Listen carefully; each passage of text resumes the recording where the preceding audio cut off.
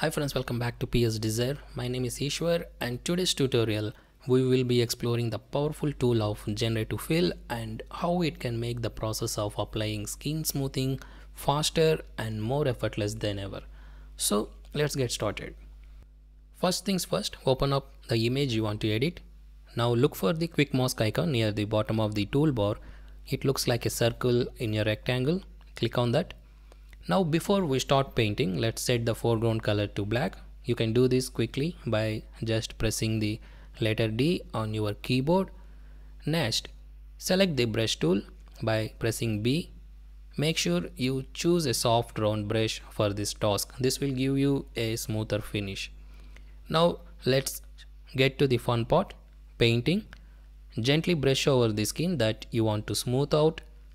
As you do this, you will notice a red overlay appearing wherever you paint. This is your visual guide showing you exactly where the effect will be applied.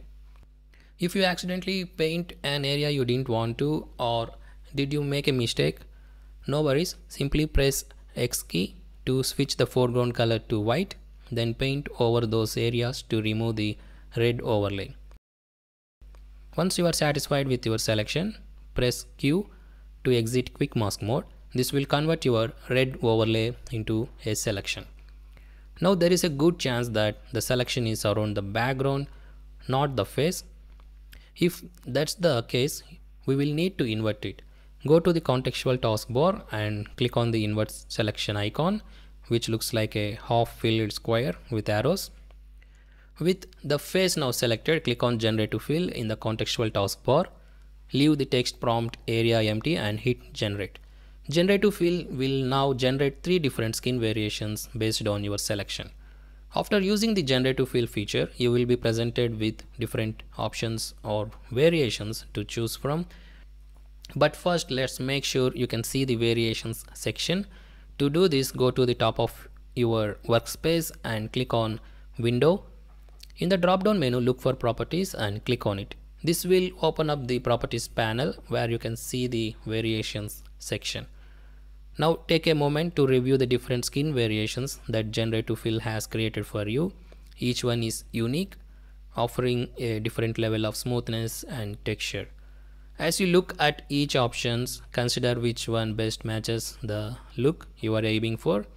Once you find the skin variation that you like the most, click on it to select it. And we are almost done. Finally, in the layers panel, adjust the opacity of the newly generated layer to your liking. This step allows you to blend the original skin with the new one, which gives smooth skin to achieve a natural polished finish.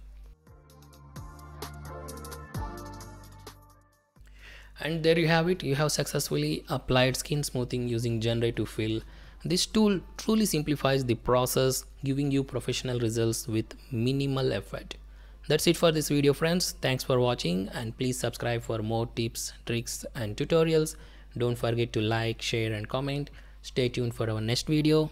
Take care and happy editing.